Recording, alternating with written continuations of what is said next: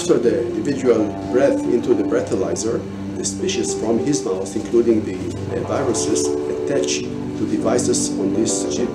We close the capsule that contains the chip, and then we transfer it to the spectrometer. And then we scan it for about 20 seconds, and then we have about 2 seconds of mathematical processing, and eventually we can say whether we have a corona carriers or we don't have a corona carriers. This invention will be fulfilled at point of entries, namely airports, cruise ships, companies. So we are going to position in those point of entries many machines.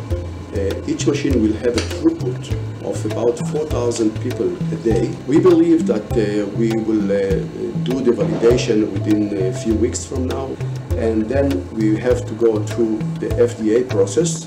Luckily, there is now a fast track of the FDA, so I hope that it will go within another month, and hopefully by September, October, we will start to make systems.